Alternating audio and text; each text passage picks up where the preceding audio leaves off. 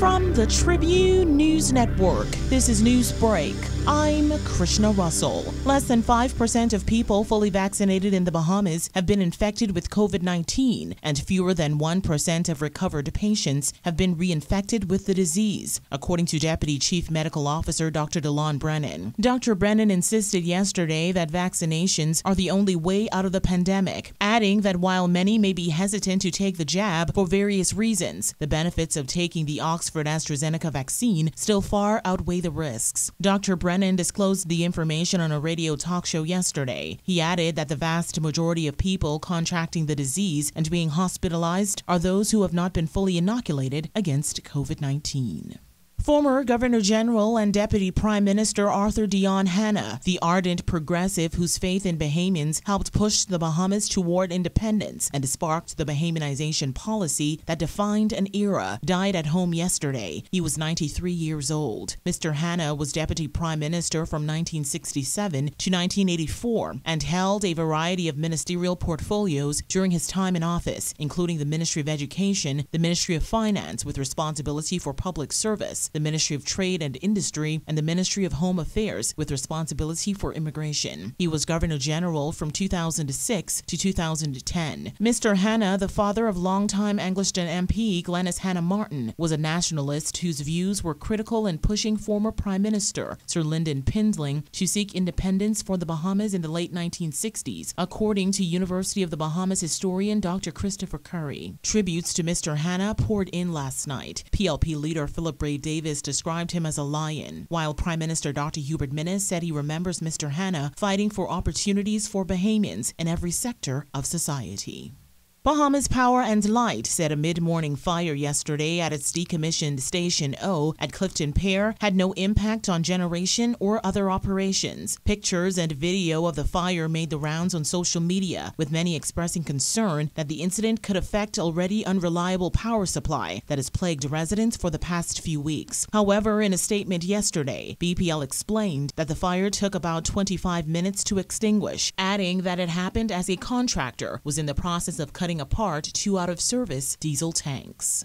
Prime Minister Dr. Hubert Minnis yesterday again encouraged people to get vaccinated as quickly as possible as he marked the arrival of 33,600 Oxford-AstraZeneca vaccines. The vaccines, which were obtained through the World Health Organization's COVAX facility, came as COVID-19 cases surge in the Bahamas and as vaccine supplies run low. 35 new cases of COVID-19 were reported on Monday, and a 36-year-old woman of New Providence who died on Monday was the latest death recorded. People fully vaccinated in the Bahamas against the virus total 46,793. There have been 106,898 doses of the vaccine administered, and 61,803 people have gotten 1 dose.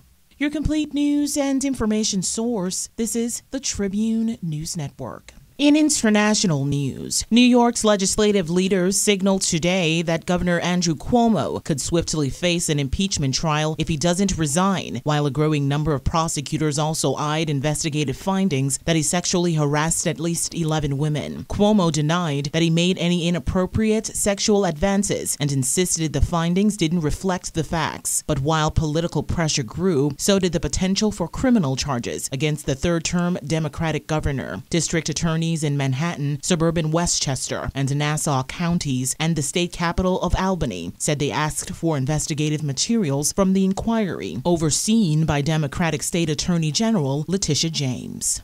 The head of the World Health Organization called today for a moratorium on administering booster shots of COVID-19 vaccines as a way to help ensure that doses are available in countries where few people have received their first shot. WHO Director General Tedros Ghebreyesus made the appeal mostly to wealthier countries that have far outpaced the developing world in numbers of vaccinations. He said richer countries have administered about 100 doses of coronavirus vaccines for every 100 people on average, while low-income countries hampered by short supplies have provided about 1.5 doses per 100 people. The Tribune's AccuWeather update, a service of Bahamas Power and Light Company. Mid to upper level troughing over the southeast Bahamas, combined with a moist tropical flow, will continue to enhance shower activity, mainly over the southern and extreme northern portions of the country through tonight. Mariners and residents should remain vigilant for possible waterspout activity. There is a risk of rip currents along the eastern and southern shorelines in the central and southeast Bahamas. Residents are urged to remain hydrated and limit outdoor activities as heat indices are expected to reach triple digits. In the northwest Bahamas, it'll be partly cloudy and hot with isolated showers and thunderstorms, mainly in the extreme northern islands this afternoon. Partly cloudy, warm and humid tonight with a few showers and possible thunderstorms. Expect gusty winds and higher seas in or near heavy showers and thunderstorms. Winds southeast to south at 10 to 15 knots, but falling light and variable at times. Seas 2 to 4 feet over the ocean. In the central and southeast Bahamas, it'll be variably cloudy, very warm and breezy, with scattered showers and isolated thunderstorms through tonight. A small craft caution is in effect. Expect gusty winds and higher seas in or near heavy showers and thunderstorms. Winds east to southeast at 15 to 20 knots over open waters. Seas 4 to 6 feet over the ocean. We'll have a daytime high temperature of 94 degrees with an overnight low temperature of 75. Today's heat index is 104. The sun will set this afternoon at 7:51 and will rise tomorrow morning at 6:40.